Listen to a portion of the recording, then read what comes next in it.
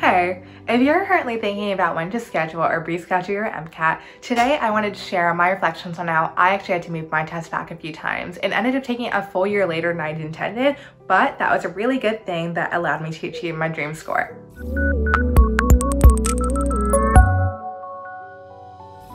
The short story of what happened is I had planned on taking the MCAT after my junior year of college.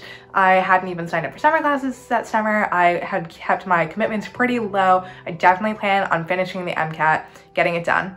But then unexpectedly, a lot of things happened in my family that summer, and I was really preoccupied by what was going on at home, so I didn't really get the chance to study. But even though I knew that stuff was happening, I still felt like kind of a failure because I knew other people taking the test that summer, so I felt kind of behind. I felt bad that I wasn't living up to this timeline I imagined myself, that I wasn't taking it on time when I imagined I should be.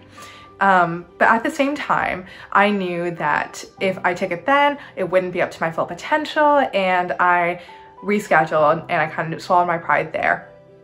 But then, once again, I ended up having to reschedule because even after my family issues had subsided, then just in the middle of the school year, I was having trouble balancing MCAT studying on top of my coursework, my job, research, and once again, I felt like a failure because I've definitely heard of people taking the MCAT in the middle of the school year, and I felt ashamed that I wasn't pulling that off too.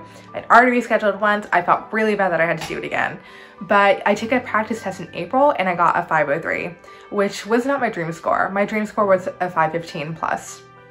So I was gonna reschedule my test again, but then actually the pandemic ended up canceling all the spring tests, and when given the chance to reschedule, I chose a date in August just to give myself more full-time summer days of studying. But once I actually had that full time to study, it really picked up for me. I studied for a few weeks, and then on my next practice test, I got a 509, then a 510. Then I studied for a few more weeks, got a 515, then a 516, and on my real MCAT test date in August, I got a 517, which is definitely my dream score.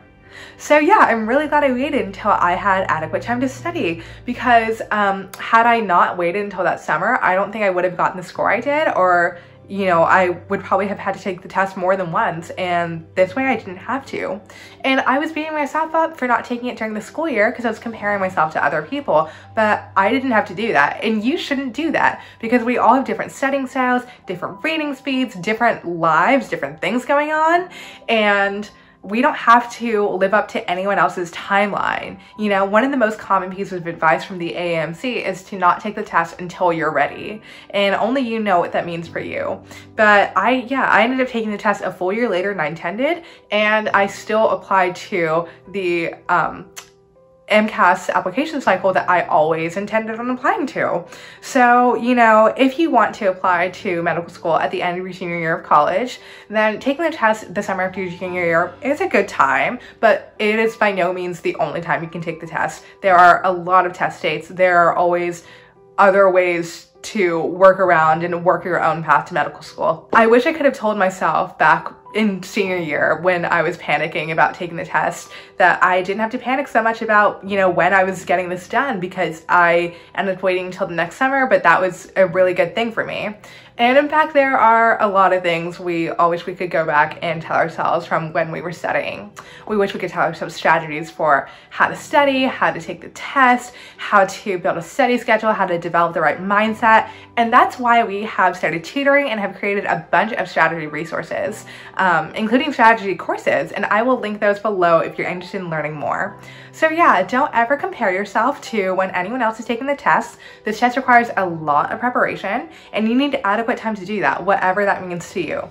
So if you think you need to reschedule, do it, and know that that is the wisest thing for your mental health, your wallet, and your score record.